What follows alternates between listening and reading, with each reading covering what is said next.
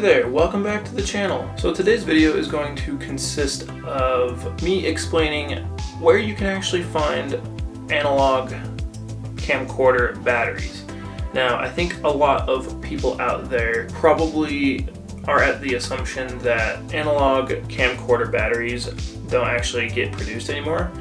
And that's actually where you're wrong. So today I'm going to be helping you find where you can get analog camcorder batteries. Right off the bat, you can actually find most of your, well, generally all camcorder batteries on Amazon. The cameras that I'll be talking about today, I will have some links in the description. If you have a camera that I am talking about or of that style, you can shop through those links and snag some batteries for yourself if you need them. So for this video, we're going to be talking about VHS, VHS-C, Hi8, and mini DV camcorders. Now, we're not going to be talking about, you know, the wide spectrum of brands that made all those cameras back in the day, but generally, I'm going to be talking about the ones that I have personally used and owned currently and have before, so because those are the ones that I know the most about. We're going to start off with VHS camcorders. A lot of the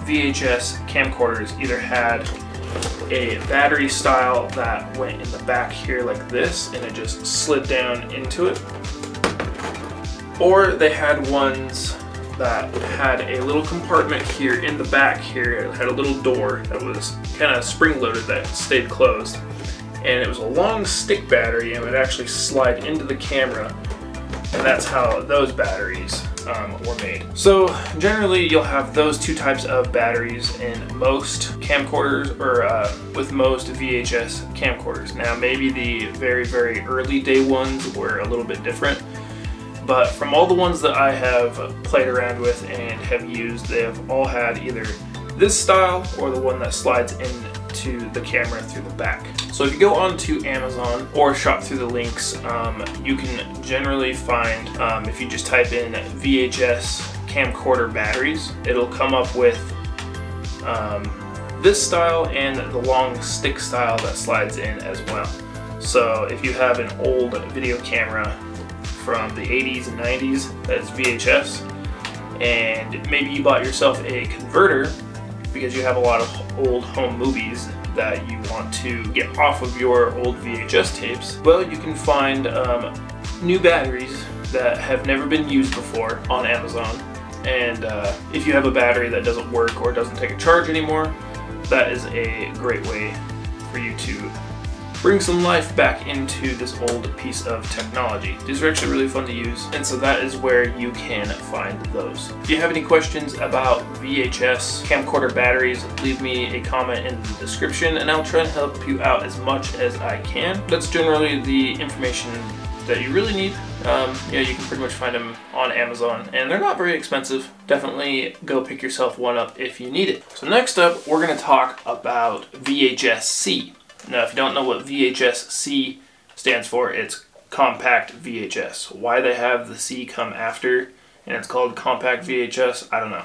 But it is VHS just in a smaller tape. That way they were able to produce smaller camcorders. These batteries are actually probably some of the most abundant ones that I can actually find. You can find these pretty much anywhere. And these batteries just don't die. Well, they do die, but it does take a long time. This is pretty much what they all will look like. They will all have a bit of a variety of different sizes, but this is what it will look like. So back in the day when VHS-C was made, they also had Hi8.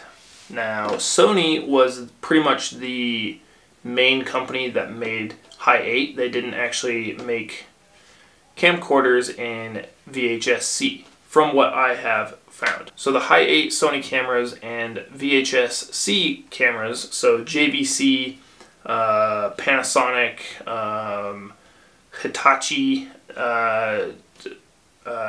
Sharp, you can name off a whole bunch of different companies that used VHS-C. RCA used VHS-C.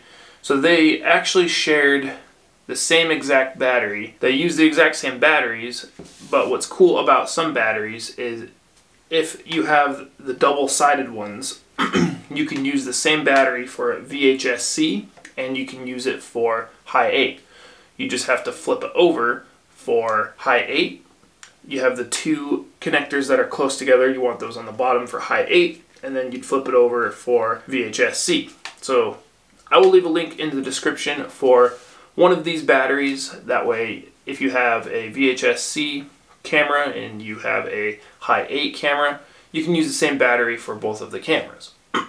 It's actually a really cool innovation. And if anybody out there needs chargers for their batteries, I will leave those in the description as well, because I just want to help everybody out there get into old school camcorders and just have a good time with them, because they are just so fun to film with. So that is pretty much all you need to know about VHS-C and Hi8.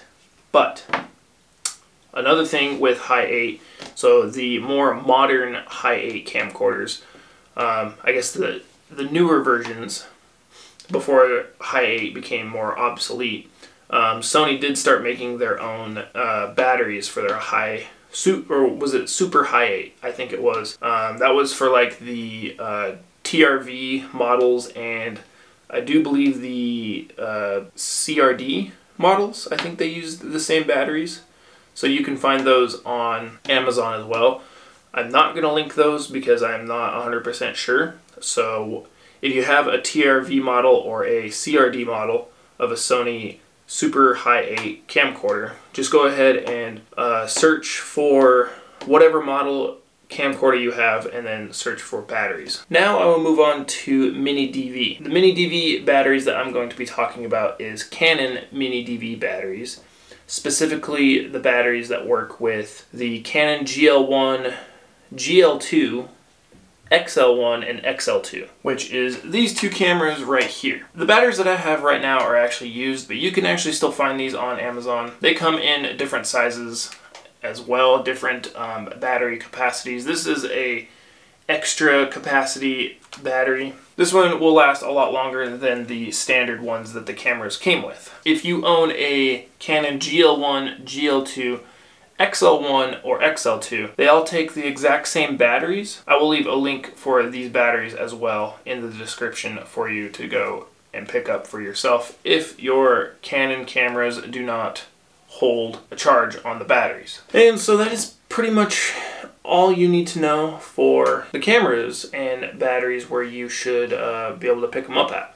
Now, of course, you don't have to shop through the links that I post. You can search up on Amazon or just go into Google and find where you want them as well. But I figured that I would make it a little bit easier for you to find where the batteries are and just put some links out there for you to shop through and help you out in that way. If you have any of these kind of cameras and you need batteries for it, there are abundance of brand new batteries out there. It will bring your camera right back to life as long as there's no other problems with it. Like I said before, I will leave links to the battery chargers as well. And before we wrap up this video, I would like to let you know that I have a eBay store open. I'll leave a link to that as well if you want to go check out a couple of my used cameras I have for sale. One of them is the RCA CC314, and another one is a Mini DV camera I did a review on. It's a Panasonic Mini DV camera. I'll leave a link to the review up here if you want to go check that out. That way you know what the camera's all about, and you can pick that up for yourself if you want to, and just go check out what I have for sale. I don't have a lot yet, but I definitely am slowly but surely building a little store on there for anybody out there that wants to check it out. So thank you guys for watching. I hope this video helped you out at all.